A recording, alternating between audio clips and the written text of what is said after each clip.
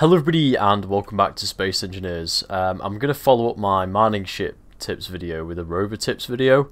So again, this is going to be just a few of some of the tips and tricks that I've picked up over the years of playing Space Engineers. It's probably going to be most useful to new players and mid-term players.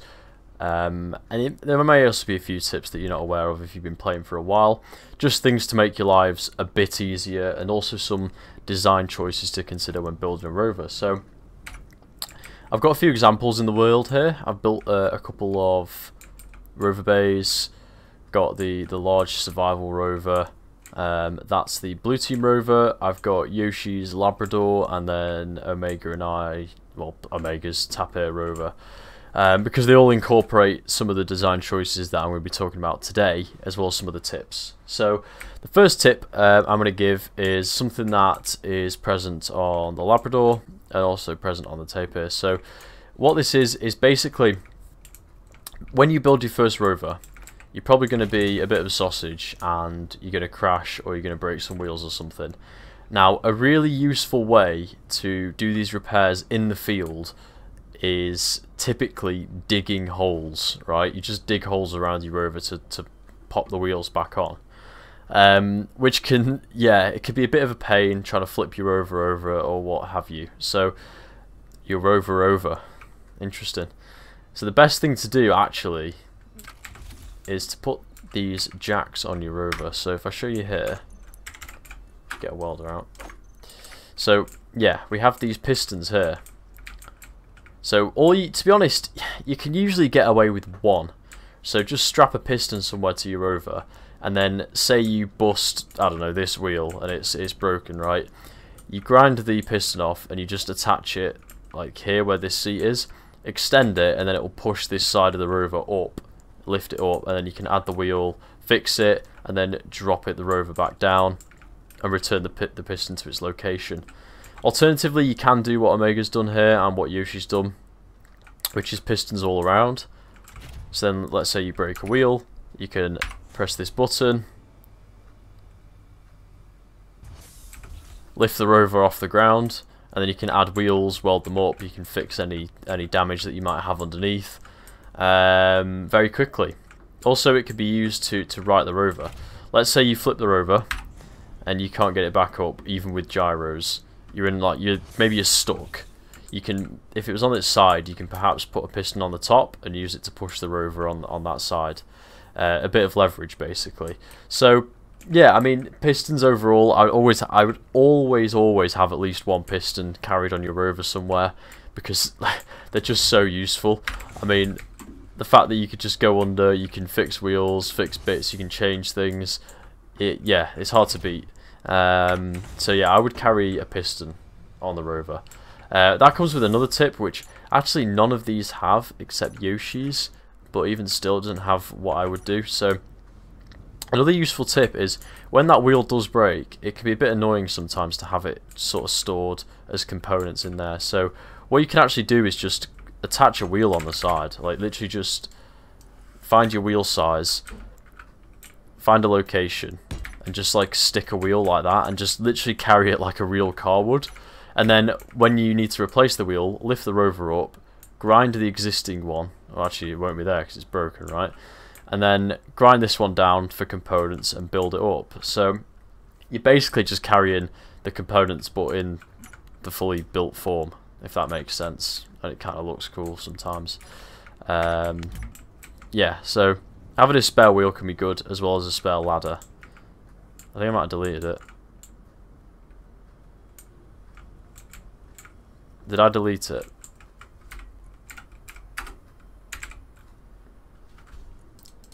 Yoshi's gonna kill me.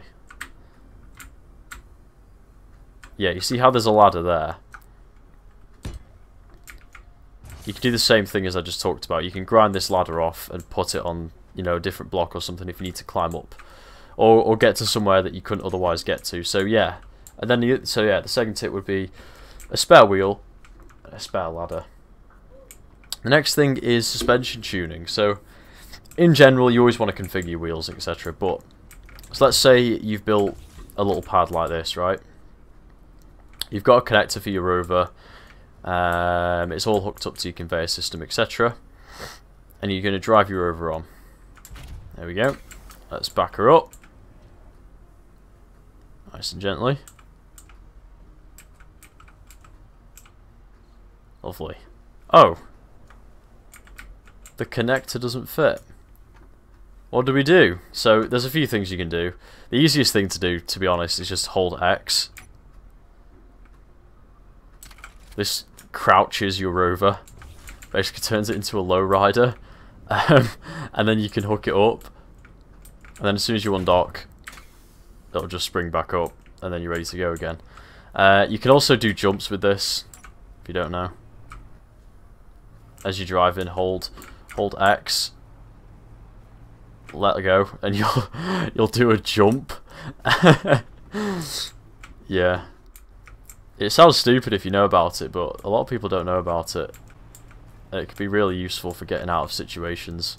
And like I said, you can crouch to get onto connectors as well, so that's a really useful feature. Instead of having to, you know, constantly go through your rover suspension settings and things like that, you can just...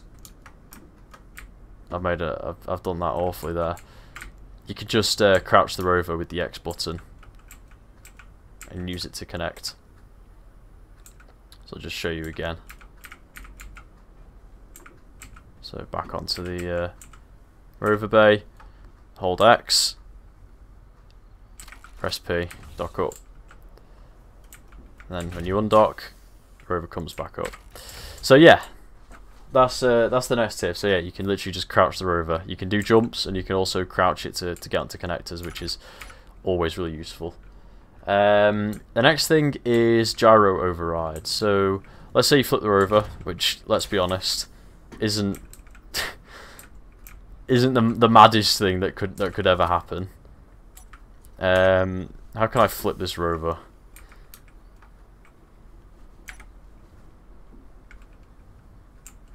Like that. There you go. Oh no, I flipped my rover. It's all upside down and stuff, and oh dearie me. So let's say you flip your rover like this, and you're like, yeah, right, what do I do now? Put a gyro somewhere in your rover. I would always have a gyro somewhere in your rover. Find the gyro in the settings. Omega's already set this up. So yeah, find the gyroscope in your settings. Omega set it up, so I just have to unset it. And then you want to go to override controls, and then you have to mess about with these, but usually it's roll.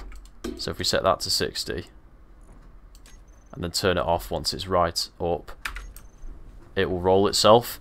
And now you can set it on your taskbar here, set it to override controls on off. As you can see, it's off at the moment, so I can use the gyroscope normally. I can, you know, pitch and tilt and what have you. And then if I turn the override on, the rover will roll. So let's say I'm on sideways, I'm like, oh no, press the button, and the rover will literally just right itself that easily. Yeah, really useful tip to save you a lot of time trying to right your rover. So gyro override controls will save your life. Not save your life, but they'll save you a lot of time. They might save your life, I don't know. Next thing is booster thrusters. So this is something that, you know, a lot of rovers have, some don't have. Just a little tip. Sometimes it can be useful to strap some thrusters, especially if it's a cargo rover, if you're going uphill. I wouldn't recommend hydro. I'd just go like battery powered, so ion or atmo.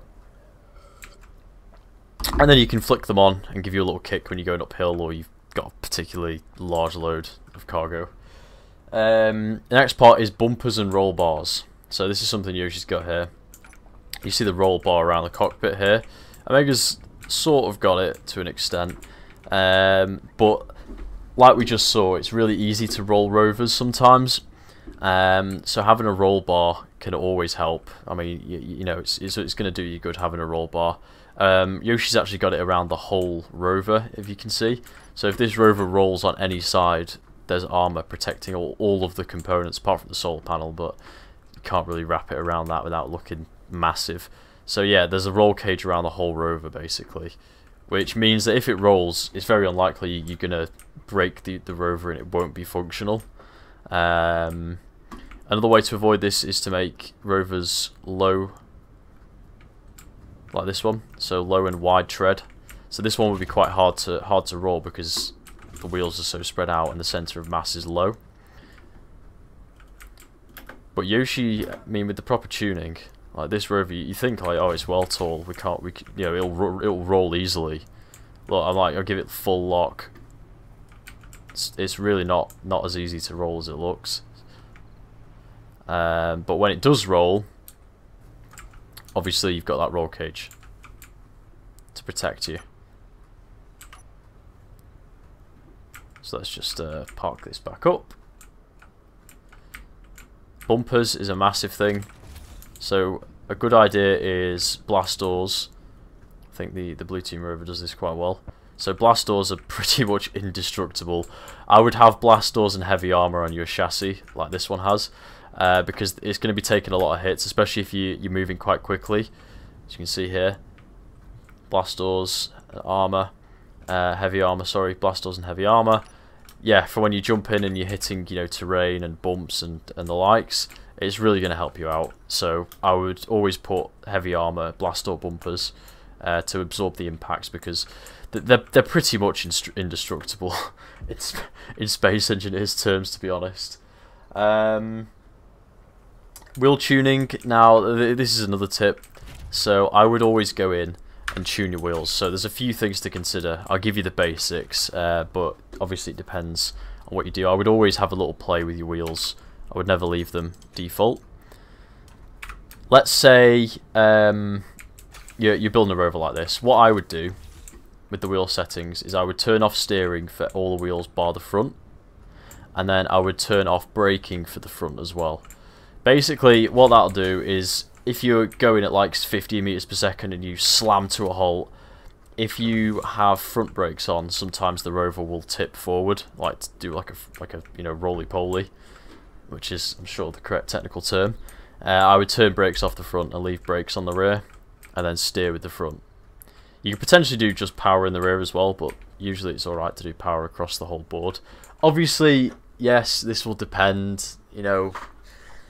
People, oh, well, I like to do it like this, I like to, yes, that's obvious, it's a given, right? Everyone does things differently, but in general, you're not going to go wrong by only steering with the front and turning off the brakes, because it'll stop you flipping, as often anyway. So, yeah, and then the final thing is a little rover bay tip. So, when you're building your rover bays,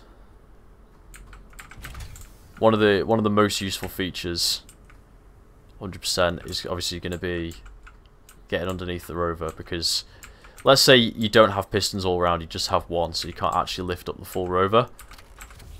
What I'd do is I'd do like a passage gap, and then you can have ladders down like this, cargo access so you can get components out, and then you can go underneath your rover just like this, and you can literally weld everything up, because trust me, this stuff is going to be getting beaten up.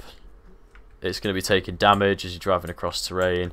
You're going to be hitting rocks and, you know, bumps and hills and trees and all sorts. So it's always good to be able to go underneath and actually weld up your rover. So yeah, that's just a few rover tips. Also put lights on your rover. Lights never hurt. Spotlights and stuff like that. Yoshi does it very well, as you can see. Oh no, I turned the parking brake off. We got spotlights and spinning lights and all sorts. So yeah, lights always help. Why do I keep turning that off? But yeah, there's so many more. There's so many more tips.